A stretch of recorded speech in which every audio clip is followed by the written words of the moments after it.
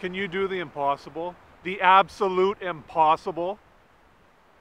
Can you get up every day and do things that you never dreamed were actually humanly possible? If you've got mental illness, that's what you do every day. There are millions of people with mental illness doing that every single day.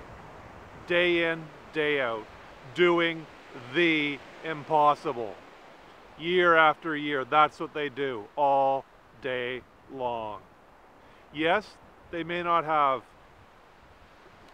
awards, certificates, trophies, media coverage of them climbing Mount Everest, but they are climbing Mount Everest every moment of every day.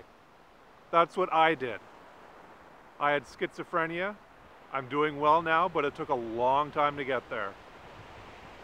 It is an utter nightmare. The good news is that you actually can get through all that. You actually can. It is humanly possible, even though it feels like it isn't. It feels like you don't know what you're going to do from one second to the next. But yes, you get through it.